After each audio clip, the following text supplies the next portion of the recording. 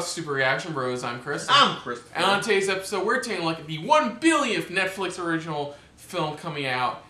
This is the official trailer for Dangerous Lies, or as we like to call it, somebody else's take on Knives Out.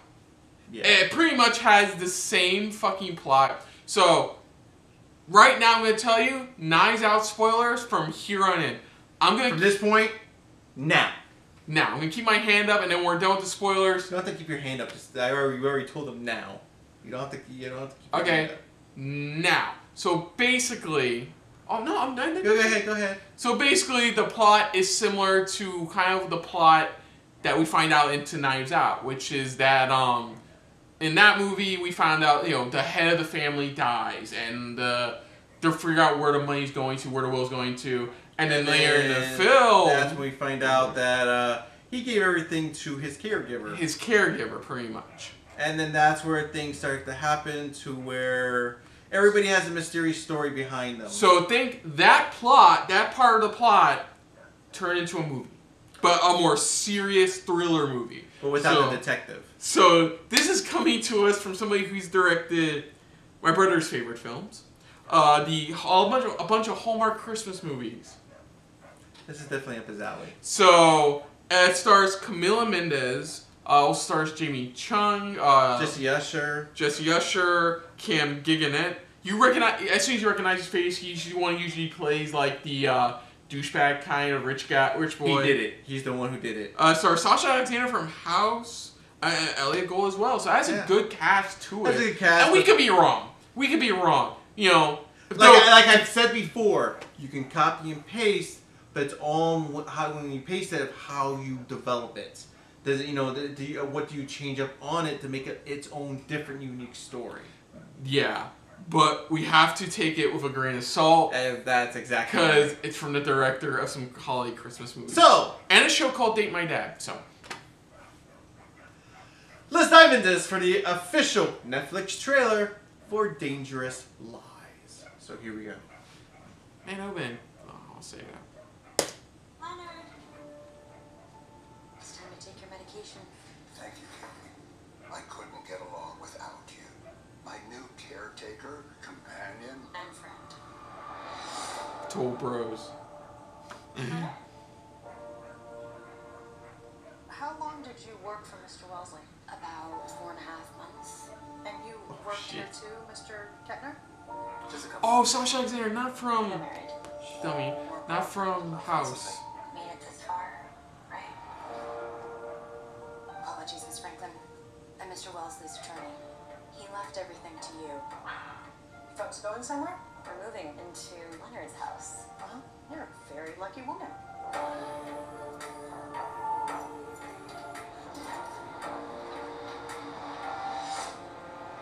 You have to be careful. It's a lot of $1 bills. Treat ourselves? Hi, sorry to bother you. My name is Mickey. Real estate agent. Are you the owner? This house isn't Oh my for sale. god, this guy's grown up so much.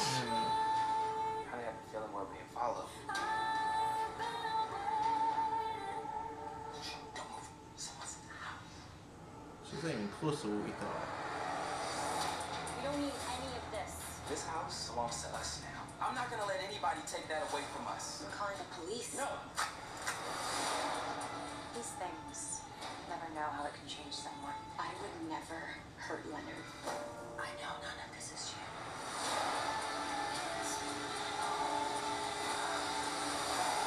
Okay. So it's not even close to what we thought. Sorry. Correction. Okay, before you say correction, my part. Sasha Alexander, not from House, but she played Kate in NCIS, and she was in Rosalia and Yeah, I know. That's my bad. So we're not even close to what we thought it was. So it has the basic premise. The basic premise of the whole he's leaving everything to his caretaker. The only difference is this time is that they move into the house, but then they find things and certain strangers start to show up. That's the one thing I'm confused by. It's like, okay, you have the detective, and then just the one creepy realtor guy. Is that Is it really just the one really creepy realtor guy? Is it Jamie Chung's character? It's like these are the only two suspects. It's the type of thing. It's the type of thing. It's like, who can you trust? I think that's what this comes down to. Is like, who can you trust? You know, when you know they're giving you all this. No, we can't call the police. Well, why can't we call the police? As far especially you got a detective, but the question is again, they're making it seem like you can't even trust a detective. That's what it sounds like. You know. I mean, I gotta admit there is a bit of mystery to it as well, where it's like you really are curious, like what the guy was behind. Like in Knives Out, you know, he was a acclaimed mystery writer.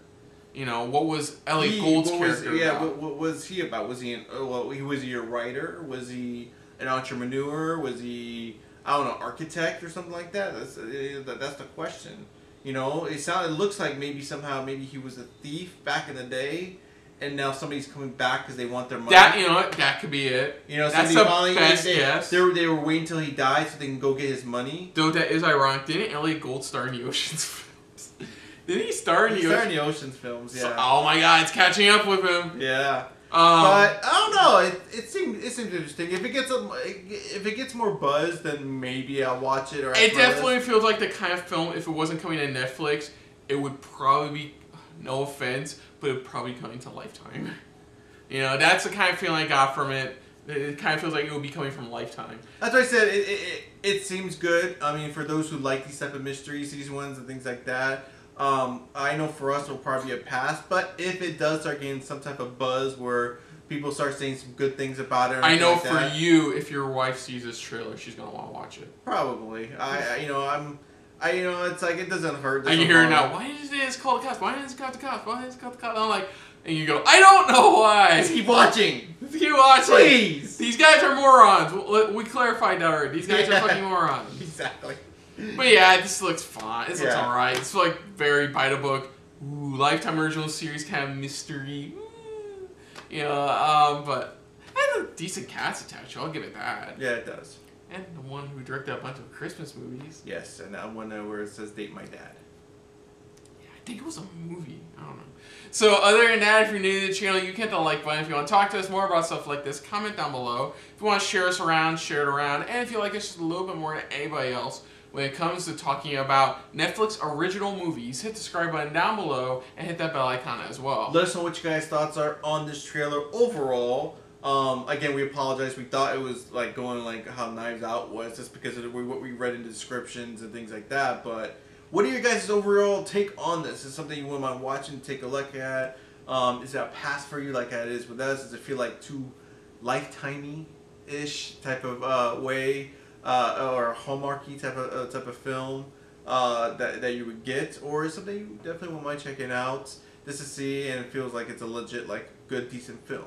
Let us know in the comments down below. Put down what you thought of our reaction overall, but most importantly, thank you for watching. So until next time, I'm Chris. I'm Christopher. And this has been a very not so Knives Out filled episode of SRB. See ya. Later. Hey guys, thanks for watching. If you want to check out our previous reactions, or any one of our other SRB shows, check out one of our playlists down below. If you want to check us out in the social universe, you can find us on Twitter and Stardust @SuperReactBros.